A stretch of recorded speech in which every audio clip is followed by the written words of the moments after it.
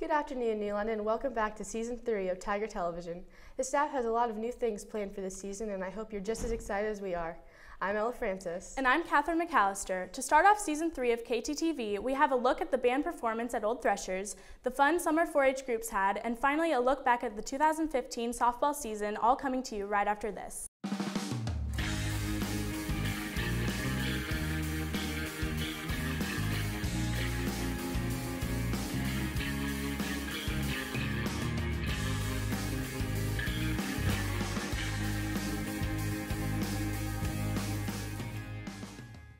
Friday, September 4th, the middle and high school band members gathered their instruments and headed to Old Threshers to play in front of the grandstand.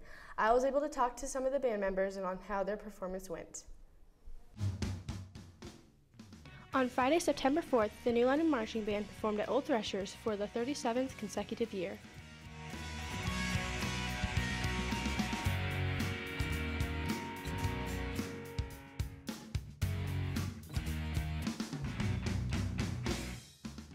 The New London Marching Band has performed before the Cavalcade of Power Parade at Old Threshers since 1979, so that would be 37 years, I believe. And my favorite part of performing at Old Threshers is just the preparation that it takes. Come back to school and in a week and a half be ready to play and march.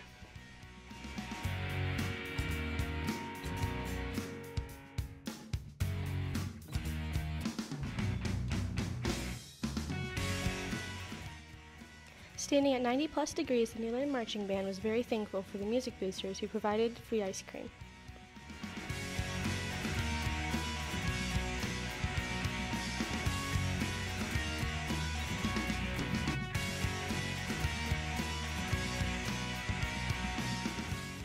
Sounds like New London Marching Band had another successful year at Old Threshers. Can't wait to see what they come up with next year. Great job, band members. Hey Ella, aren't you in band? Yeah, I'm the drum major. That must be fun. It is. To the 5th graders who are considering joining band, this is one of the many performances you could participate in the future. Over the summer, 4-H groups did a lot of fun and interesting projects. I was able to catch up with 4-H participants and talk to them about all the fun they had. This is Catherine McAllister and Ella Francis reporting for KTTV at the 2015 Henry County Fair. The fair started July 14th and ended July 18th and included activities like cattle shows, project judging, and the Fair Queen contest. The fair is an opportunity for kids to show livestock or their skills by making projects. We interviewed some people for their inside look on the fair. My name is Sophie Lounsbury and I'm in the New London Lassies. The best part of fair, I think, is hanging out with all your friends and being able to do stuff with them. I'm Summer Miller, and the hardest part about competing was just going on stage and answering a question, but it was a lot of fun and I'm glad I did it. I enjoy 4-H because I get to come to fair and you get to be a part of something special. I'm Madison Pullis. I'm from the Henry County Extension Office, and my favorite part about fair is the exhibit judging day. And now, your 2015 Henry County Fair Queen is Grace Edwards.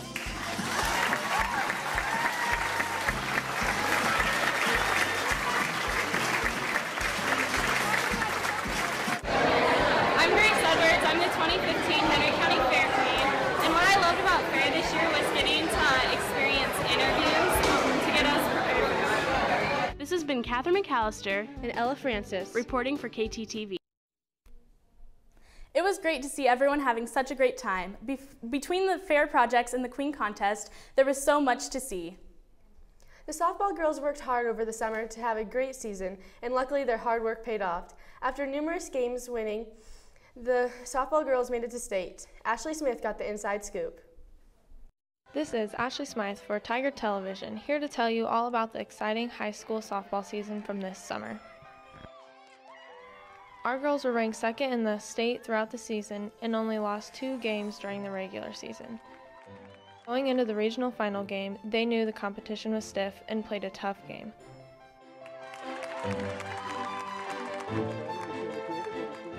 During this game, there were only 3 hits. Victoria Knoll and Emily Parks got it rolling.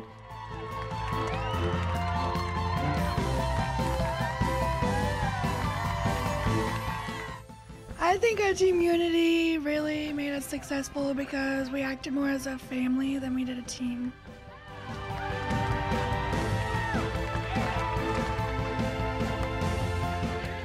Georgie Krieger was up to bat in the bottom of the 7th with 2 outs, and with Emily on base, Georgie hit the home run that sent the team to state. To persevere in the regional final game and to come out with a 2-1 win when we're down 1-0 in the bottom of the 7th, that's pretty memorable.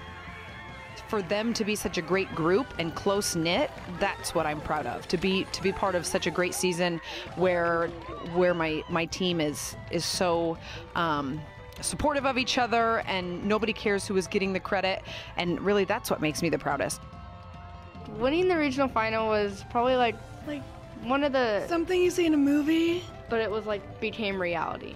It was like one of those fantasy things. Fairy tales. In the next couple seasons, I'm looking forward to... Winning more games. Going to state again. Just being with the team. Yeah. It's always a fun time. I believe our strongest moment this season, I mean, being at the state tournament and winning a couple games up there and finishing 3rd place obviously is a high point. Congrats, ladies, on a terrific season. This has been Ashley Smythe reporting for KTTV.